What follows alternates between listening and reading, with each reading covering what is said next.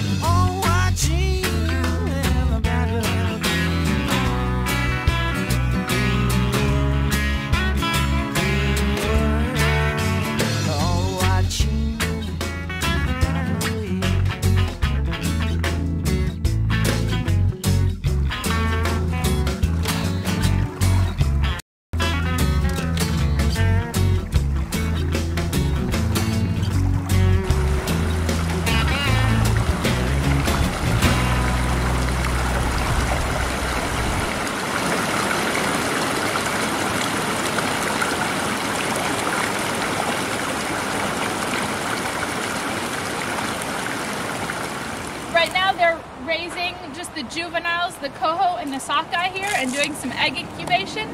So there's no big guys here, just the little ones. They're using water currently from Oxbow Springs, which is just behind there. It's up in the hills by that little house. And we're gonna walk up there and see the springs. They're in boxes. Well, two of them are in boxes. One of them is just flowing out of the hillside. There's 3 springs, so Oxbow Springs. The water just comes down, you'll be able to see it. There's a little earthen dam back by those alder trees behind the hatchery. The water all comes down into a pond there, and then it comes into the hatchery. And then the water flows from the hatchery out into Little Herman Creek, this is all Little Herman Creek, and it flows into Herman Creek, which goes down into the Columbia really close by. We'll pass it. We'll go over Herman Creek on our way to the hike. So the deal is that the state is working on a set of exchange permits, and this gets a little confusing, but basically currently this water is for the hatchery to use. It's public water. The public owns the hatchery system. The hatchery is using it. It's all within our public domain. The Oregon Department of Fish and Wildlife is the one running the hatchery, using the water, public water. Cascade Locks has their own water. They have some wells, some other systems set up. Nestle has come in and said, we want to build a bottling facility in Cascade Locks, and we really want to use the spring water because we can actually sell the spring water for more than we can sell your municipal water. So they want to do a swap where this spring water goes to Cascade Locks, and suddenly it's municipal water for Cascade Locks. Then Cascade Locks can sell that water to Nestle. And in exchange, Cascade Locks is going to give some of their well water to this hatchery to run. One of the perks for the hatchery is there's less runoff from the springs in the summer. And so they're saying they'll have a better water supply in the summer for them to use. There's a couple issues with that. One is this water is cold. It's coming straight out of the ground. You'll see it. It's cold, coming off Mount Hood, from the glaciers, from the meltwater. The salmon and the steelhead really need that cold, cold water. The Columbia has been dammed many, many times. It's all just a series of reservoirs. All that water heats up and gets warm, It encourages diseases, parasites, all kinds of problems. It doesn't flush out the young salmon out to the river. They have to swim because it's reservoirs. So they have a lot of stress, not to mention going through the dam system, like through the fish ladders, through the turbines, all of that. There's a lot of stress on them. One of the things that they have that's helping them is called a thermal refuge. And within the Columbia River, each little creek that comes down creates a cold water pocket for them. So it's almost like a little ladder of thermal refuges that they can go up and down the Columbia on. And exchanging this water, one of the things that's going to happen is the well water, especially in the summer, is much warmer than the spring water. And when they swap it out, they're going to be running that well water into the stream after it comes out of the hatchery, just like they do now with the spring water, except it's a different temperature. So that thermal refuge is going to be decreased. These are threatened, endangered species that are using these refuges, so it's going to impact them. The Nestle plant is proposed for Cascade Locks down by the river in an industrial area. It's going to be 225 square feet. They want to invest $50 million in it. They're saying that there will be... Yeah, I was going to say, that's kind of... 200, what did I say? 225. Oh, 225,000, sorry, square feet. So big facility. They're saying there will be about 50 jobs, about 40 plus of those will be available to locals. Nestle has a history in other communities where they've built their plants of overselling the jobs that are actually going to be available, and of saying, well, locals can get these jobs, but then they need really special skills that, you know, a bottling plant skills. And so people are probably going to be coming in for some of these jobs for these special skills. So, Bark has decided this is not a good use for this water. This is our public water. Nestle wants to buy it for a fifth of a cent a gallon, and then bottle it and sell it back to us for, you know, whatever. How much is it a gallon? $3 a gallon. A truck, $3 a pint. No, a dollar a pint. $1 a pint, yeah. A truckload of this Nestle bottled water, it cost them $10 to buy the amount of water that is in a whole truckload of bottled water. They then sell that water for $50,000 for a truckload. So you can see the markup is enormous. And we have great tap water here. You know, it's coming off Mount Hood, we have Bull Run, we have amazing tap water. We don't need this bottled water. If you think about it, it's a luxury product. It's really, you're buying convenience. Some people think they're buying status. It's a luxury product. No one needs bottled water in this area. We all have great water, access to great water that is public, that we're paying for already. And the people who are buying that luxury product, they think, oh, well, you know, it's just $2, whatever, it's no big deal, it's fine.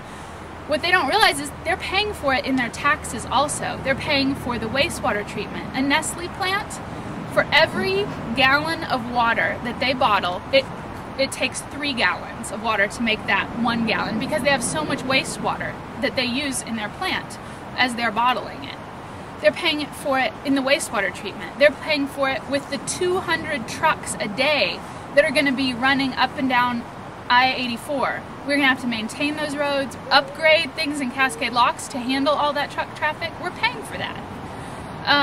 We're paying for it with, it's 2,000 times more energy to have a pint of bottled water than a pint of tap water. 2,000 times more energy, with the oil that goes into the plastic, with the transporting of the bottles, transporting of the bottles after they have water in it, with the running of the plant, with the energy to make the bottles, with the energy to deal with the wastewater, with the energy to deal with the waste of the bottles when they're done. It's an enormous amount of energy. So those people are paying more than they realize with their taxes. Not only that, we are all paying for it also. Even the people who don't buy the bottled water, I'm paying for it. I'm paying to upgrade these roads. I'm paying to maintain these roads for 200 more trucks. And it costs, by the way, $2 million per 1 lane for 1 mile to build a road. And that's to build a road. Maintaining is less, but still you can imagine a whole lot of public money is going into maintaining our roads. And so we're paying for that. I'm paying for that out of my taxes, whether I buy bottled water or not. I'm paying for that. The waste stream, they want you to say, well, they're recyclable. They're recycled. Well, some are recycled, yes. In 2006, there were 40 billion plastic water bottles that went into the waste stream. In 2006, 1 year, 85% of those went into the landfills. So a lot of it's going to the landfills. Yes, it's recyclable. Recycling also takes energy too. So not only am I paying for that if I don't buy bottled water, all of the wild creatures out here are also paying for that. They're paying for it with their habitat. They're paying for it with their lives. The salmon are going to lose this thermal refuge. The glaciers are melting from global warming. This is all this energy use is contributing to global warming. The glaciers are a part of our energy, of our water security. As we lose those, we're just going to be dependent on this year's snow melt. These springs are going to change. They're not going to be coming in the same way they've always been coming, because they're coming off of those glaciers. They're coming off of that snow melt. So everyone is paying for this. It's not about the $2 that you pay in the convenience store for that bottle of water because you don't feel like bringing your own bottle and filling it up in the tap before you go. Everybody's paying for this. So it's a public issue. And yes, there may be some jobs involved. It's questionable how many are going to be actually for this economy. And I don't think it's worth it personally. So we brought you out here to show you the springs, show you what they're like now, show you what's going on, and you can decide for yourself whether you think it's worth it. 1, 2.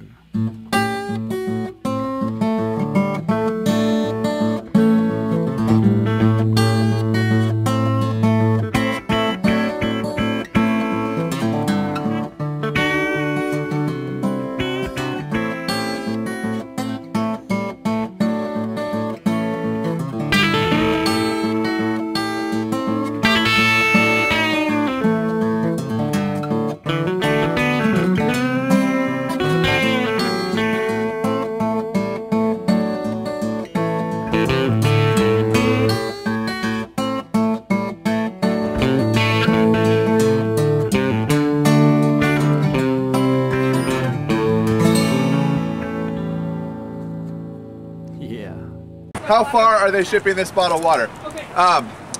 So what they say is that currently the bottled water that's consumed in Oregon and Washington is produced in California, and they're shipping it up here. And they want to produce that bottled water closer to where it's consumed. So what that means, obviously, it's if they succeed, that there's water coming from their plant in California right now, and this is going to stop. That means obviously they're going to lay off 40 or 50 people somewhere in California that they promised jobs to last year. And they're going to do it to Cascade Locks, next year, because that's how they operate. They're looking for every little niche to squeeze a little bit of cost cutting.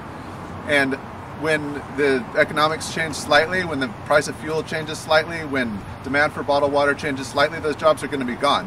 What is required of Nestle in terms of taxes and their coverage of the costs that you're talking about, infrastructure costs? My understanding is, so right now the water is owned by the state of Oregon, and they're making a deal to transfer ownership to the city of Cascade Locks. So it's a government-to-government deal. And then it's going to be up to Cascade Locks to try to get the best deal they can out of it. The state of Oregon really gets nothing out of this. That's all of us, the state of Oregon. We own this water currently. We really get nothing out of this swap. This fish hatchery was built here in the first place because these springs are perfect for a fish hatchery. This is like an add-on to the operations down in Eagle Creek, and it's pretty far away, but they put it here because the water is good, and that's what the fish hatchery needs. The Department of Fish and Wildlife in the state of Oregon is really getting nothing out of this. Maybe some local property taxes will go to Nestle, to Cascade Locks from Nestle. I'm not sure. That's for the municipality to work out. But I can tell you that a municipality of 1,100 people doesn't have much bargaining power with a company that's the largest food and beverage company in the world. The groundwater in Cascade Locks is hydrologically connected to the Columbia River. So there's sort of water coming in. It shares water with the Columbia River, just underground. So I don't know, but I imagine it's about the same as the river. This water here is recent, well, I don't know how recent it is. It's snowmelt that went into the ground somewhere up in the wilderness and hit an impermeable layer of rock and flowed down underground, and it just pops out of the hillside. I think you'll understand what I mean by that when you see it. It's just kind of like there's a hillside and then just kind of pops out. because nobody's actually studied it. That's one of the things is, as we're bringing this up, this is an issue. Somebody needs to study this, and nobody's given it any attention yet. So that they haven't considered it as a part of this proposal, as a part of the cost of this proposal. And the agreement between the ODF&W, the state agency that runs the hatchery, and the city of Cascade Locks to explore the potential trade does have some language in it that says that it's up to the state to see whether the quality of the water would meet the needs for the hatchery, just as it would be up to the city's potential buyer to determine whether the spring water would meet its quality needs to be FDA approved spring water. So there is some language in the agreement to allow for evaluation of this kind of information. The agency, the Department of Fish and Wildlife, doesn't have to make this trade. And so Governor Kitzhaber has the authority to basically talk to and direct to the agencies as to what actions they're going to take and whether to move forward with this deal. And so that's why BARC and many other groups have been, and part of the coalition, have been asking for support for people to go and write letters and talk to the governor about the impacts that this is going to have, and that the people of Oregon don't want this trade, or if you do or you don't want this trade. Several permits that need to go through before this would be a done deal. And I mean, it's never a done deal all the way, right? In McLeod, California, it was a done deal, but the public was, applied a lot of pressure, and actually Nestle chose to pack up and leave. But locally, what happened was the fishery was withdrawing water from an incorrect source, and so what the fishery had on record as where they were sourcing their water was actually incorrect. So they just kind of had to do this transfer, and I don't remember the exact language. I think a point of diversion swap to basically just clean up their language and make sure they're actually talking about the right spring and source of water that would actually be transferred to Cascade Locks. So we've been referring to them as housekeeping measures. So those are the two permits that have gone through. They're not the actual transfer of water from the state of Oregon, from ownership of us and the public to Cascade Locks. That has not occurred yet, and that can't occur until, and maybe Courtney could speak more about where we're at with the legal challenge, but they can't move forward because we are challenging them in the courts. Folks are interested in learning more about how Nestle treats their communities and about the bottled water industry in general. It's a really great documentary called Tapped, and it talks about just the atrocities of bottled water and plastic and how it destroys communities. The processing plants are so disgusting as far as what they put off, and then how bad plastic is for you. And then specifically, they go to a lot of communities where Nestle has had bottled watering plants and how they've just destroyed them, upped the amount of water they were allowed to take from springs, and made it so that basically the town couldn't get water, but Nestle was taking all the water. So it's a really good, informative movie if you are interested in learning specifically about Nestle and the bottled water industry. Tapped. And actually, BARC is doing a screening of Tapped on June 7th in Portland. Yeah, in the Mission Theater.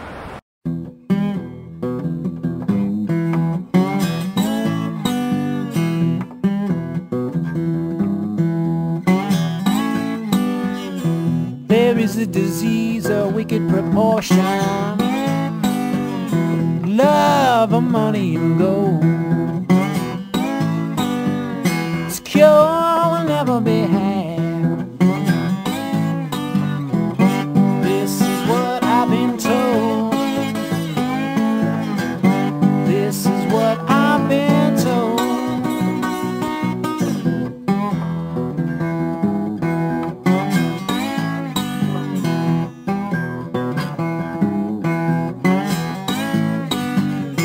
You know you'll never be sold. Peace and love and strife. Mine will never be gold. Thinking all that is sad. This is what I've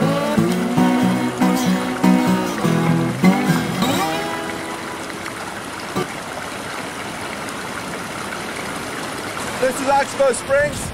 This is the one of three. There's two more down that way, but this is the one that's the largest and most developed, and you can see there's just crystal clear water pouring out of it constantly. There's a question of like, why does Nestle want this water?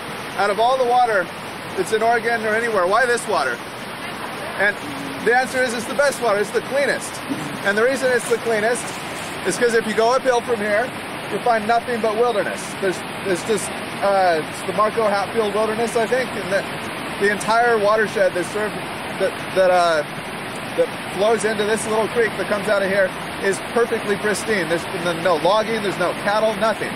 And that's why this water is so clean, and that's why Nestle wants it. Now, the irony in that is that almost all of the water in the United States is polluted by cows. And Nestle is one of the biggest cow companies in the world. They're a dairy company. It's the core of their business. And almost all of the watersheds in the US and really in the world have cows in them, and cows make water dirty. And Nestle's looking for some water that hasn't been polluted by their cows. And this is one of the last places that it exists. So that's why they're going after this. They were, I want to talk a little bit about the history of Nestle because they're an interesting company. They were founded in 1866 by the inventor of artificial breast milk or infant formula. He invented this product to replace something that people get for free. And that's been Nestle's business ever since, is to sell people things that they could get for free. They're also big in the chocolate business and basically all kinds of dairy. Now they've become an international conglomerate. They're based in Switzerland, and they're the biggest food and beverage company in the world. They own all kinds of brands that you've heard of are actually owned by Nestle. Anything that's food and beverage. Ice cream. So the core of their business is still dairy, and dairy is one of the most polluting industries in the world. So it's ironic that they'd be in the bottled water business as well, but that's how conglomerates work. The fact is, ownership of water doesn't always go with ownership of the land where the water is. For example, I have a friend who has a spring on his, a spring comes up on his farm, but he doesn't own that water because somebody lives next door and is downstream and it depends on that river to be flowing. So water rights are kind of a strange, counterintuitive version of property rights. The fact is, we, the public, own this water right now. And I don't see why we should be selling it unless there's a public benefit. You're saying it seems a little odd to use a fish hatchery to defend environmental justice. And I agree with that. I don't think the fish hatchery is the best use of this water either. But the fact is, it's publicly owned water, and the fish hatchery is a public agency that is under the influence of the democratic process, and Nestle is not. And if we decide we don't like fish hatcheries, we can do something about it. We can, Oregonians could eliminate fish hatcheries if that's what we decided was our public priority. And we own this water, and it's up to us to decide what our priority is for it. And, well, I don't think the fish hatchery is the best, but apparently the majority of Oregonians do like fish hatcheries. She's asking what we can do about this, and the best thing that we know how to do about it, I guess we're pressuring right now, is to write letters to the governor. He's already gotten 20,000, and I don't know how many it's going to take. We're also writing representatives, right? Your representatives. Now we're writing our state legislators. Not that they have any authority over it, but since Kitzhaber's not responding to public pressure, we're saying it's writing our legislature to tell them to pressure Kitzhaber. It's really in his hands, and he seems to enjoy a reputation as being salmon friendly, so this is his opportunity to put his money where his mouth is. Everybody is a brand new day. Ain't you tired of the same old way? Pay 'em back and soon you'll find that eye for an eye makes the whole world blind. Stand up, be strong. Why take it? How long?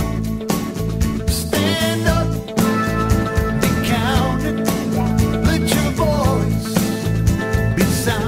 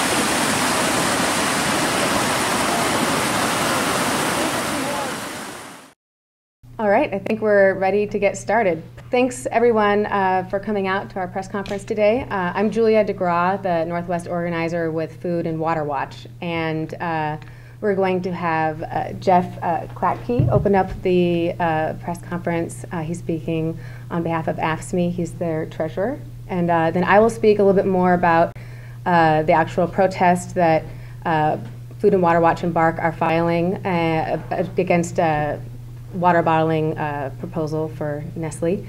And then Barbara Willer will speak, who was a former Multnomah County Commissioner, after I speak. If you could all save your questions for after we've all spoken, that would be great. Thanks. Hi, good morning. My name is Jeff Klatke, and I am the treasurer of Oregon AFSCME. Welcome to the Portland office of Oregon AFSCME. For those who are not familiar with AFSCME, we are the American Federation of State, County, and Municipal Employees, representing 25,000 public service workers delivering vital services ranging from public safety and corrections to early childhood and special needs education, from environmental protection to care for disabled adults in both the public sector and private sector.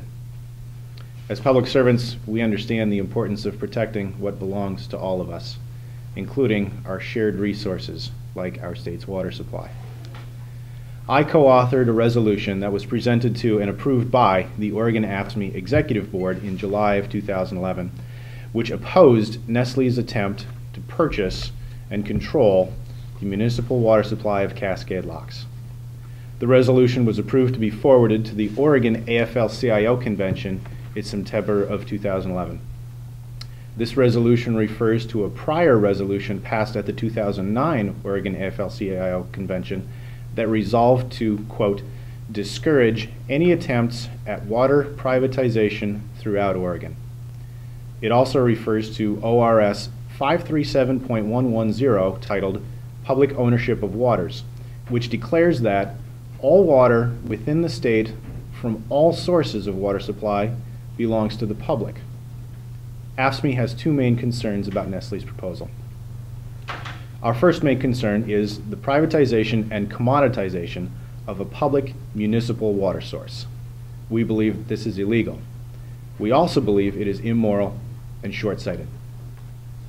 Our second main concern is about Nestle as an employer, as well as their portrayal of themselves as being a job creator for the local community. In a study published in 1993, Nestle's previous project proposals to the communities in which it sought to build bottling plants are compared with actual results, which reveal that, at an average, only 24 permanent jobs were created per plant, and of those, only between 10 and 40% of local residents actually filled those jobs. Most jobs are typically filled by existing Nestle employees who are transferred. The net job creation for the residents of Cascade Locks, extrapolating from Nestle's history, would only be between 2 and 10 permanent jobs. Furthermore, these jobs have not been at wages that could be considered competitive. Nestle has historically opposed their United States employees' right to form a union and bargain collectively for better compensation. I have learned recently that Nestle is close to entering into a project labor agreement with the Building Trades Council, which would ensure union jobs during the construction phase. I'm speaking for myself, not an AFSCME position for this statement here. I personally feel that this was little more than a savvy move by Nestle to divide the labor community over this project and pit union against union. AFSCME continues to oppose the privatization and commoditization of a public water resource and continues to oppose a historically bad employer who has routinely overpromised and underdelivered family wage jobs in the communities in which it builds water bottling plants. For these reasons, AFSCME chose to join the Keep Nestle Out of the Gorge campaign. So today, as the organizer for the Northwest organizer for Food and Water Watch, I'm going to talk a little bit more about what the coalition is working on right now, the next major step in the campaign, and some recent developments. As I mentioned, I'm with Food and Water Watch. We're a consumer advocacy group working to ensure the food, water, and fish we consume is safe, accessible, and sustainable. In essence, we're protecting our most essential resources for all people. So Food and Water Watch and BARC have chosen to appeal 2 water resources decisions on behalf of the entire coalition, Food and Water, to keep Nestle out of the gorge. The Keep Nestle Out of the Gorge coalition includes conservation, environmental, religious, and public health and consumer advocacy groups that have been fighting for over 2 years to protect Oregon's water in the Columbia Gorge from a Nestle water bottling plant. Today, Food and Water Watch and BARC, members of the Keep Nestle Out of the Gorge coalition, are filing an appeal to permits that the Oregon Water Resources Department decided to approve. In order to understand this appeal, a bit of background is needed. Nestle intends to bottle spring water in the Columbia River Gorge town of Cascade Locks under its Arrowhead brand. It will also bottle the town's municipal water under its Pure Life brand. The spring water Nestle intends to bottle is used by the Oregon Department of Fish and Wildlife for a fish hatchery, and the state agency cannot simply sell or give away this water, at least without some state permits. In order for Nestle to bottle that water, 3 permits are required to be approved by the Water Resources Department. The final of these 3 permits is an actual water exchange permit that would lead to the state agency giving away public water resources that are owned by each Oregonian so that Nestle can bottle it. That controversial water exchange cannot be processed and approved until 2 related permits have been fully processed. We are fighting those 2 related permits with the ultimate goal of making sure that the water that ODFW is using for its fish hatchery cannot be used by Nestle. And we are also very grateful to Craig Law Center for taking on our case and rising to the challenge of protecting Oregon's water for Oregonians. However, in this case, the ultimate solution to keeping Nestle out of the gorge lies with Governor Kitzhaber. To date, over 10,000 Oregonians have let the governor know that they want him to stop Nestle from bottling their water. We are calling on the governor to ask Oregon Department of Fish and Wildlife to pull out of the water exchange that would allow Nestle to bottle and profit off of Oregon's public water resources. Our state legislators have been hearing from their constituents on this issue as well. Senator Jackie Dingfelder has expressed concerns about the break in the public trust that Nestle's water bottling proposal would bring to the state, and is concerned about the environmental damages it could cause. She is part of a growing concern coming from our state legislature. The longer the governor waits to take action, the more government resources that will be used in defending permits and processing permits that will ultimately lead to a Nestle water bottling facility. The coalition and thousands of Oregonians are calling on him to do the right thing now and to say no to Nestle. Good morning. I'm Barbara Willer. In 2010, I had the privilege of being an interim Multnomah County Commissioner. During that time period was when I learned about the possibility of Nestle moving into the gorge with a bottling plant, and I decided to meet with officials of Cascade Locks. And we had a great meeting. I understood why they wanted to have a bottling plant. They were concerned about jobs. We all know that throughout Oregon, we're suffering from a recession. People need jobs. But I, in the end, agreed to disagree with them that this was not the answer for jobs in Oregon, that extracting our resources for, as Jeff said, very few jobs even. My concern is that we're facing a planetary crisis on many fronts with our environment, but none hits home so personally as water. We cannot live without fresh water. It's a shared legacy, public trust, and a collective responsibility that we ensure water is available to all people. Selling public water to private companies who then bottle it and resell it back to us is wrong and bad public policy. To allow Nestle or any other company to take water from one of the gorge's watersheds where fish are currently using it and trucking it through the already sometimes smoggy gorge is not only unnecessary for our needs, but a violation of the belief that water is a human right. Bottled water is bad for the environment. It takes up to 2,000 times more energy to produce a gallon of bottled water than a gallon of tap water. Manufacturing America's water bottles consume 17.6 million barrels of oil each year. About 3 gallons of water are used to produce 1 gallon of bottled water. And not only is it using up valuable resources to produce bottled water, but only 25% of the plastic that bottled water sits in is generally recycled. The rest end up in landfills and oceans, causing harm to the ecosystem and wildlife.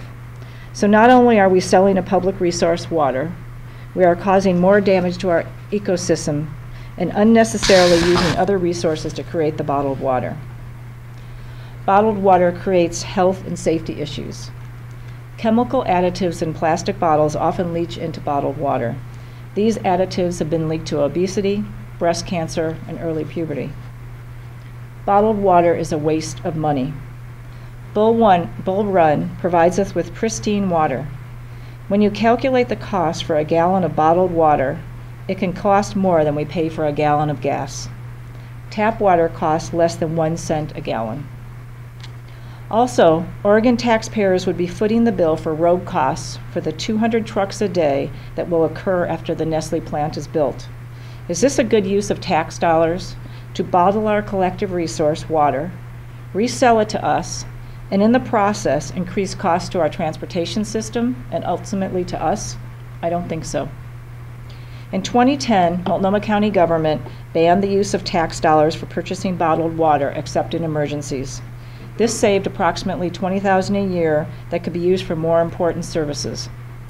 In 2010, I worked with Food and Water Watch to help Multnomah County government adopt a Take Back the Tap program to encourage Multnomah County employees and Multnomah County citizens to not buy bottled water.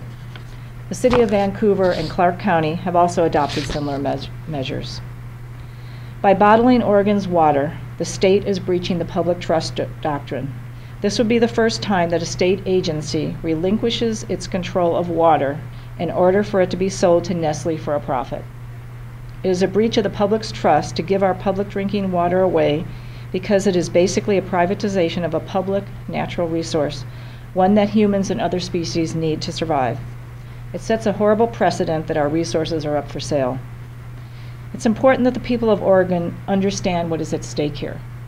We need to stand firmly and say no to allowing Nestle or any other private company to bottle our public water. It is environmentally unsound and contrary to the direction we need to be moving as our environmental crisis deepens. The evidence is unmistakable.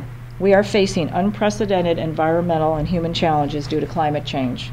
Our local and state governments are working with its partners in our community to plan and respond to what's ahead. Selling public water resources is contrary to all the other work we are doing to prepare our communities for these climate changes.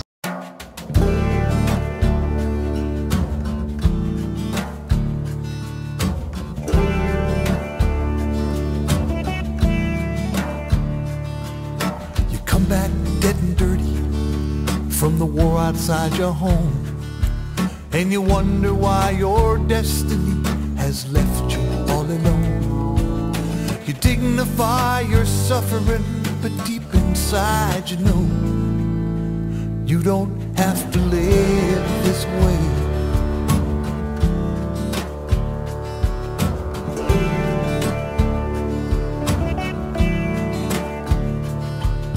You come off tough and callous, like you don't give a damn, like you got some kind of blueprint for your castles in the sand. But everything you try to build keeps slipping through your hand. You don't have to live this way. You don't have to live this way. You don't have to hang on to all you've been through. You don't have to lay down and die like you do. If you wanna move on, you can't hide. You might have to go way down and find it inside. You don't have to live this way.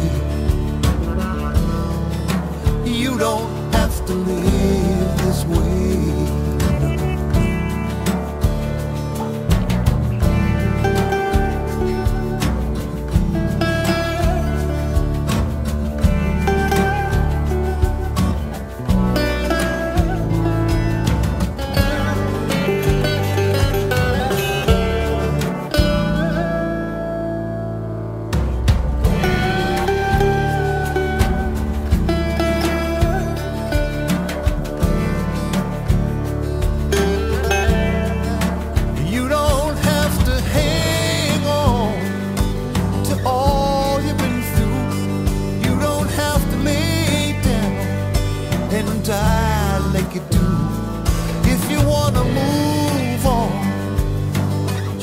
high.